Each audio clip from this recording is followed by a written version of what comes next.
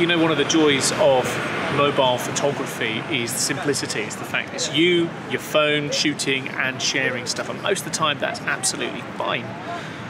Sometimes you need a little bit of help, whether it's a difficult subject or difficult lighting, and you want a little bit more control. That's when having a bit of kit can help. Now, I'm not talking about bags and bags full of accessories, just one or two little bits and bobs that will help you get a bit more control over your shots.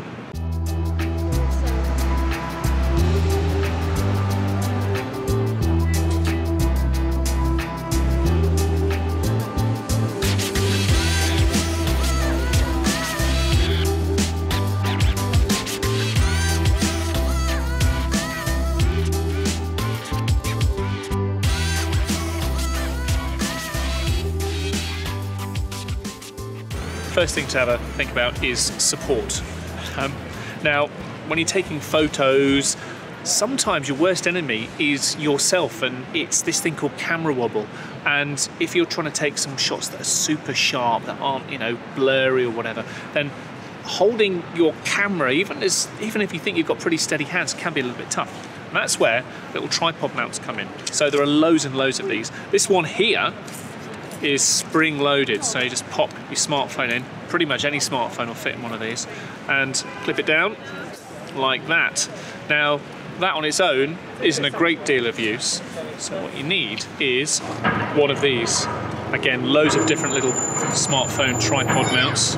This one just twists on, and there you go. And instantly, you've got something that gives you a lot more stability when you're holding your camera, and will get rid of that little bit of softness when you're taking your shots. Now, the good thing about this is that it's got legs, and that means you can pop it down somewhere, and that is super for getting a very nice selfie. Got a good little spot for the London Eye here. One little tip if you want to get even steadier shots is to use a timer. So this one here, I'm going to set a timer for 2 seconds.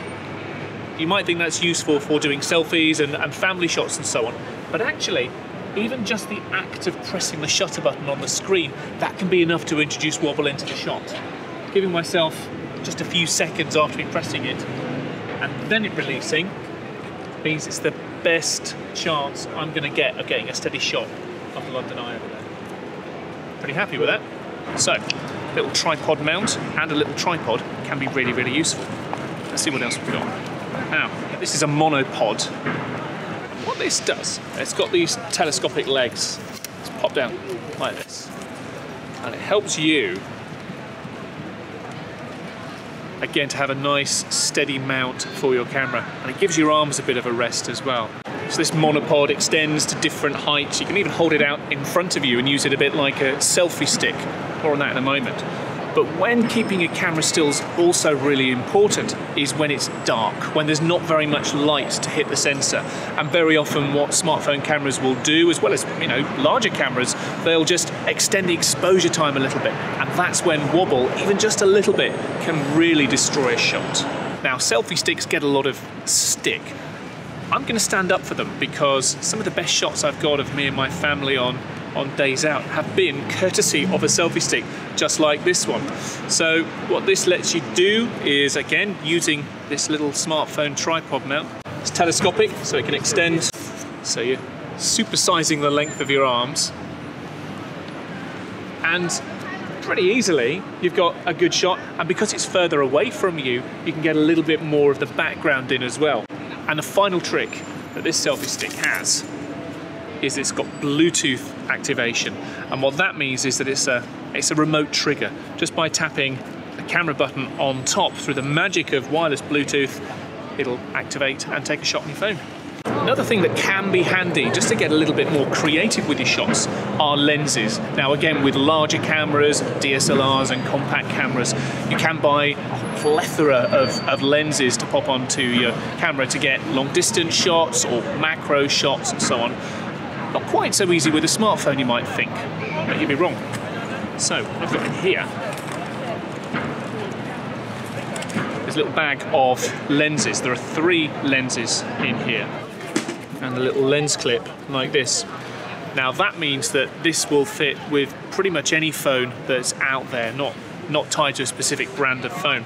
And all it does, you see you've got the sensor and the lens on the back of your phone. All it does is clip over the outside and adds a new lens onto your phone. So let's take a look at that. I'm going to take a look at a fisheye lens first of all. I love a fisheye lens. This just screws on to the edge of the clip there.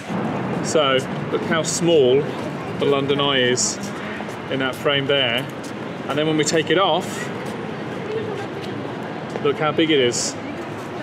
That's what fisheye gives you. Let's take a look at another lens. A wide-angled lens can be really useful when you're indoors, particularly if you're a bit short on space. So let's have a look at the London Eye again. There we are, filling the frame. Have a look at what's on the edge of the frame there. And when I put the wide angle on, there we are, you see we get a little bit more on either side.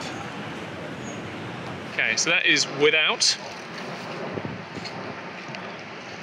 and that is with. And without, and with. The last lens in the kit is this. It's a macro lens, and what that lets you do is to take really close-up pictures of subjects. So I'm going to use my jeans as an example here. Now, I don't know if you've noticed this or not, but when you're trying to take a close-up of something, and as you can see, it's struggling to focus, and that's because there is this concept of a minimum focusing distance between the lens and your subject. That is where a macro lens comes in. So let's see the difference now. Straight away, look at that. You're seeing every single fibre in my jeans here. Let's take a picture of that. And the final thing I've got in my kit bag is one of these. Now, cameras love light, and on a bright day like this, you might think there's plenty of it, but there are still some times when it's really useful to have one of these, particularly when shadows come into play.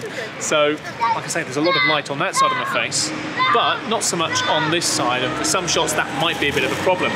Now, this light is adjustable. I can turn it up, turn it down to suit.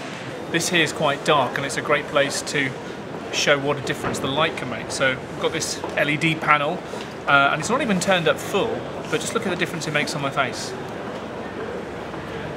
And in, and out again. And you can turn it all the way up, and it almost becomes a little bit too bright. So even, you know, in the middle of the day like this, in a dark corner, just a little bit of light can make a real difference to your shot. On some of the smartphone tripod mounts that we saw earlier on, they give you a little shoe that you can mount the light on top of as well to make sure that your subject is fully illuminated. Now this works well obviously in the dark, and that can also help to reduce camera wobble as well, because it means that your smartphone camera can take a faster exposure, and again it's another way of getting a cleaner shot. But don't always put your light on top of your phone. Try from the different angles, try from the side, look at the shadows that can be created.